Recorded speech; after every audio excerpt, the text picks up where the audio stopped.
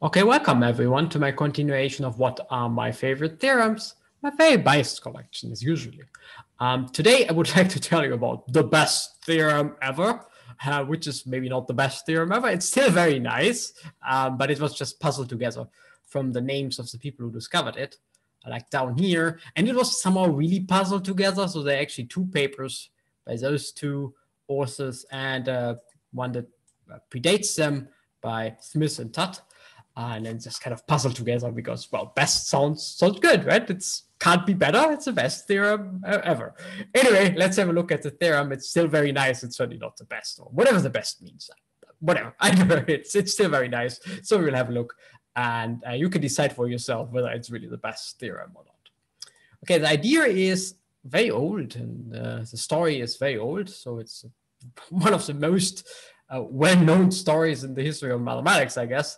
It's this problem of Euler and the Königsberg, so the 7 bridges of Königsberg, which you can't do today anymore because those 7 bridges, as far as I know, don't exist, or at least not anymore, at least not all of them. Anyway, so the problem was kind of, well, there were 7 bridges in Königsberg, and people asked for what today would be called an Euler cycle. So he wanted to go around and pass each bridge exactly once. Okay, so Euler then simplified the problem to just a graph. So you just put a vertex for each, well, what is it, for each landmass here, and an edge for each bridge, whatever, like something like this, and so on. And you end up with a graph. And if I'm not messing up here completely, it should be the graph on the right. And then it's kind of a problem in graph theory. Euler did that before graph theory was really known. I mean, Euler graph theory came really about in the 50s or 60s of the last century. It's a pretty brilliant idea. And there's a really, really easy criterion to check whether any given graph has such an Euler cycle. Right, so an Euler cycle is just a tour that visits every edge once. If you want to puzzle a little bit whether you can find some here, well, you can't. You can find an Euler tour in the sense that you can start and end at a different vertex.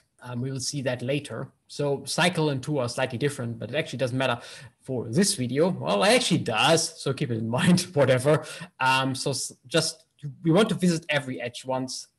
Here you can already see that it kind of doesn't work. So you need to go here, something like this, something like this. You need to go back, and then you're somehow stuck. You can't go back anymore. And that's a very, very easy criterion, very well known, which you don't need today to decide whether a graph is Eulerian. So Eulerian is a property you would give to those graphs. And in this case, it's just super easy to read off that it's not. And the brilliance, of course, of this idea of Euler, or maybe not of course, but the brilliance here was that kind of Euler simplified the problem. So instead of walking around in Königsberg and try to find a path over all 7 bridges, you just sit down, write down a graph, which is really, really brilliant. It was kind of one of the first graphs in mathematics and life altogether. And then just decide abstractly that it's impossible and actually find a criterion that works for any graph. Okay, so it's kind of very, very classical question. It opened new fields of mathematics, including graph theory, of course, and topology as well, and many more. But that's not quite what I want. I would like to ask a different question. As I said, to decide whether a graph has an Eulerian cycle, that's really easy.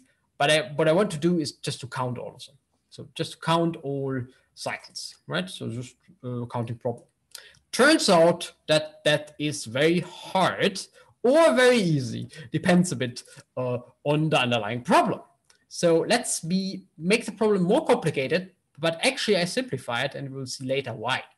So instead of looking at this kind of type of Euler problem, which is an undirected graph, I would like to look at the directed version. So I have a directed graph, like my bow tie graph here, and I would ask the same question, try to find some Euler cycle. So here's my Euler cycle for this bow tie. I mean, it's very simple in this case. So you just go this edge, then this edge, then this edge, then this edge, then this edge, and then this edge. And as you can see, in this case, there would be 2 cycles. So you can either go this one first, or you could decide to go this one first, and then you're kind of fixed. So there are 4 actually, my bad. So you can decide for each one which one to go first. So you have 2 choices here, you have 2 choices here, so you have 4 choices in total. But all of them look the same. And then you would like to count all of them and over all vertices. In this case, I just counted the one for the middle vertex.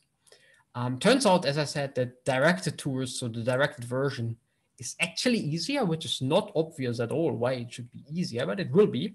I will solve that in this video, while I definitely won't solve the undirected version. But the task stays the same. I just want to count all cycles for all vertices, and it's a big counting problem. It's not quite clear why this should work, actually. And as I said, we will see in the undirected version, it's actually so much harder that it's really, really not clear how that should work. And the best theorem is kind of the directed version of this question. Okay, so this is a graph. And for a general graph, so here's an example of an Euler tour in a directed graph, illustrated as a knot. Really beautiful picture that I stole from Theorem of the Day, linked in the description. We'll see the graph in a second in a slightly nicer form, but basically you could think of an Euler tour as being kind of a knot in the graph.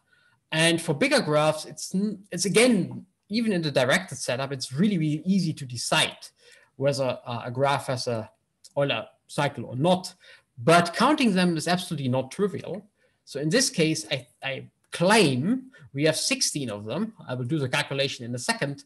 And I knew that without ever counting, because the best theorem tells us a formula, and a really, really simple and beautiful and really, really applicable formula, which shows that the problem isn't all that hard, although it looks pretty terrifying. Like, try to count all possible cycles, so kind of brute force. You would need to start at every vertex and try to go all the paths. That will take some time. For this graph, for example, that has 7 vertices, it would actually already take some time. That's not what I did. I just feed it in the numbers in the formula, and it took about 5 minutes, maybe. Actually, probably not 5 minutes. It took about 20 seconds or so, but I miscalculated several times. So let's just say it took 5 minutes, which is still much better than just doing it by brute force. So here's the graph again. Maybe it's now a bit easier to see. And I will explain the pictures in a second. But first, let's look at the theorem itself. So this is the best theorem, named after the people from before. So if you want to count those numbers, it's pretty easy. There's a closed formula, and a very simple closed formula. It's just a certain number TA, which I'm going to explain in a second, and a product of the, well, factorials of the degrees of the vertices.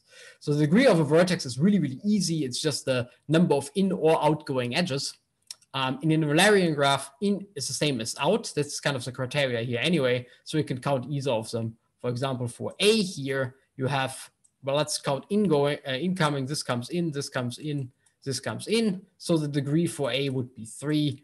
And I actually haven't miscalculated. The degree for B apparently is also 3. The degree for D is 3. C, E, F, and G have 2. Okay? And you just take the product over all of them just with a factorial, and you subtract 1. So here you would take 4 times 1 factorial. 1 factorial is not so interesting. It's just 1. And you would take 3 times. So you take 2 factorial times 2 factorial times 2 factorial. So that's 2 times 2 times 2. Okay. So we already get 2 times 2 times 2 from the formula. And now let me explain the TA. In our case, it's also 2. So in the end, we get 2 times 2 times whatever, 16, the number that I claimed before.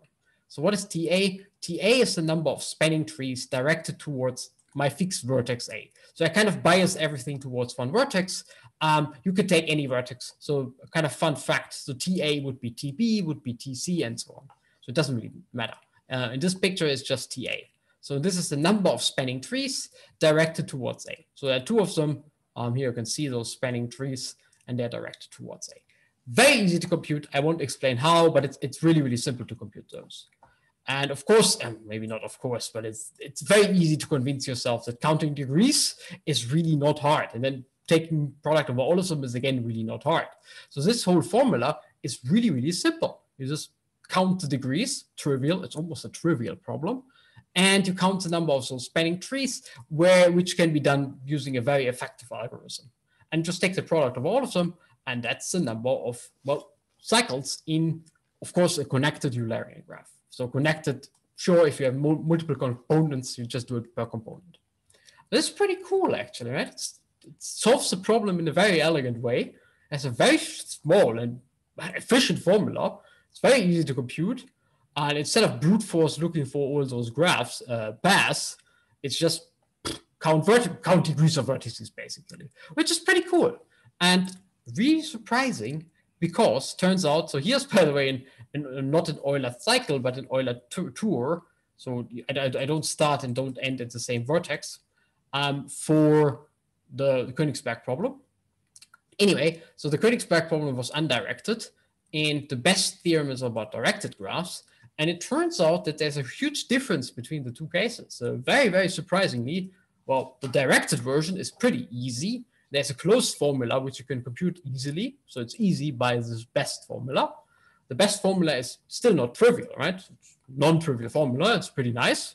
You can now decide yourself whether it's best theorem ever or not. But anyway, but the number, in the same numbers, the same counting in undirected graphs is known to be very hard. I don't want to go into details. There's a certain complexity class, and those complexity classes, it's called sharp P.